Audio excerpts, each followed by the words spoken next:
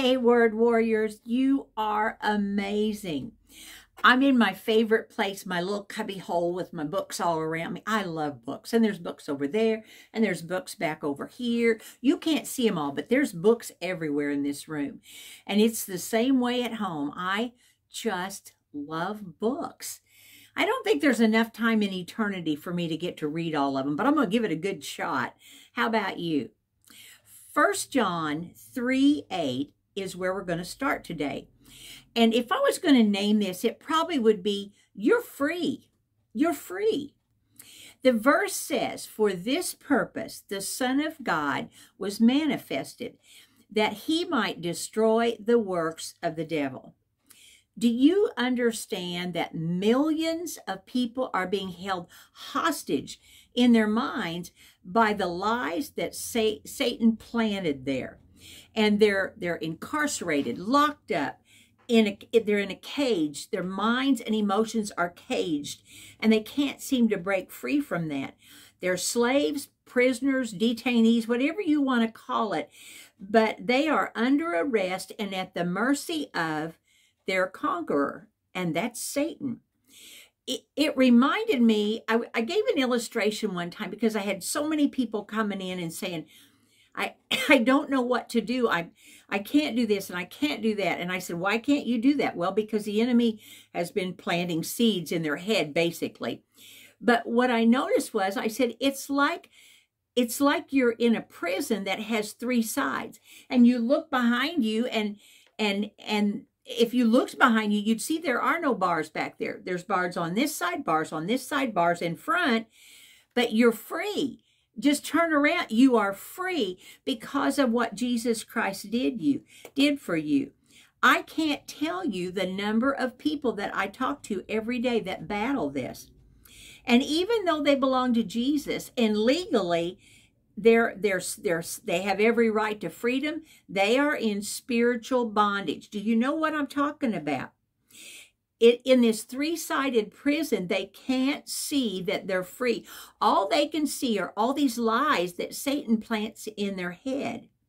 Satan is always looking for a way into somebody's life so he can make an inroad in their minds. Whether they're involved in a hidden sin, or they're not obeying the things that Jesus told them to obey, or maybe they're holding unforgiveness in their heart, or watching and reading things they shouldn't. They have given the devil a foothold, a stronghold. And he'll take the tiniest little bit. If you get goofed up and you're not walking 100% with Jesus, you open your mind to the things of the enemy. That's why, see, the mind is the devil's playground. It really is. And once he plants a stronghold, I was reading about them one time, and in the ancient days, they would call a stronghold when they had it was the place where the enemy had built a tower, and they were at the top of that tower, and it was held so strongly they couldn't get up and infiltrate the way they wanted to. Well, in 2 Corinthians 10:4, it says the weapons of our warfare are not carnal. That means they're not fleshly. You don't fight in the flesh. You don't fight with your mouth. You don't fight with your fist. You fight in the spirit realm. And it says they are mighty through God. And this is a violent word, pulling down of strongholds. It's not just, well, I'll knock that down. No, it's a violent word, and it means to pull it down with all force.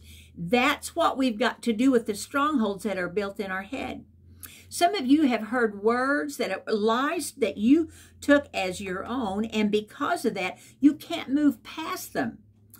It's a stronghold because once a lie is in somebody's head, it's almost impossible to remove.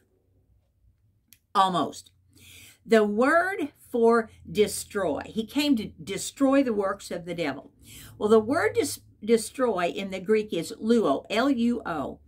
And it's an interesting word. It means to untie or unloose. That's a basic word.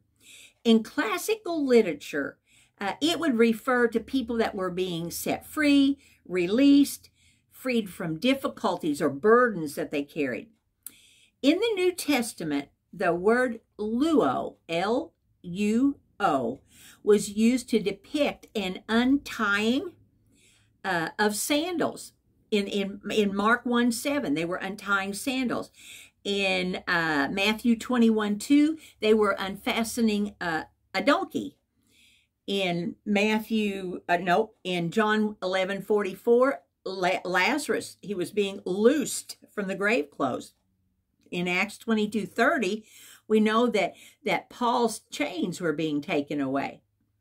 But in Revelation 5:2, it says this, "And I saw a strong angel proclaiming with a loud voice, 'Who is worthy to open the book and to loose the seals thereof?'" L-U-O, luo, is used in a lot of instances, but Luke 3:16 is the best one I've found. And it says this. It's when John the Baptist says, "But one mightier than I cometh, the latchet of whose shoes I am not worthy to unloose." This is a picture, and I want you to get this picture. It's a picture of someone reaching down and one by one unloosening the ties that go up on a sandal. You know, it wasn't just a flat sandal, it wrapped around their leg. And so it's a picture of him unloosing every one of those ties. And the shoe just fell right off when he did that. In our first scripture, it said, Jesus comes to destroy the works of the devil. You know what that means? He comes to untangle us and undo all those ties that have got us bound because they're not real. They're in our head. They're not real. And he's saying, I got to untangle them from that snare of the enemy. Ooh, I love that. I love that. He's unraveling Satan's hold on us. If I read it according to what we know in the Greek, it would sound something like this. For this purpose, the Son of God was manifested so that he might untie people from all the works of the devil, unraveling Satan's hold on them until the devil's work in people's lives are utterly destroyed and the hostages are set free. Woo! I like that. Hostages are set free. I read it, and when Jesus died on the cross, dead, buried, resurrected, sitting at the right hand of God the Father, he died for your freedom. The Bible says, whom the Son is free indeed. Whom the Son sets free is free indeed. Well, he set us free. Do you need to be set free? I mean, in your mind, because you've already been set free if you know Jesus as Lord and Savior. But now you need to say, God, what has he planted in my head that's holding me back from serving you, from being what I was called to do? What is in my mind that's wrong?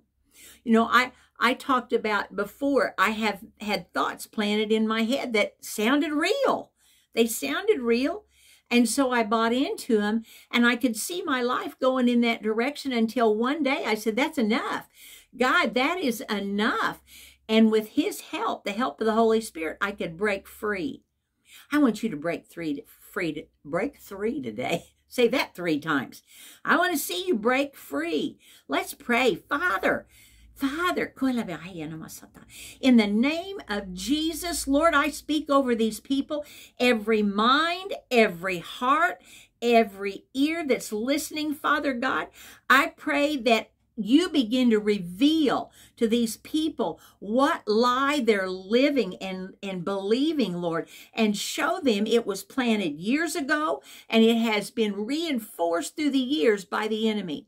Lord, you are the deliverer. And Lord, we want you right now to come into our lives, set us free so that we can walk in the freedom that Jesus died for. In your precious name, amen. Amen, sister. All right, I'll see you in the morning. Same time, same station. Bless you.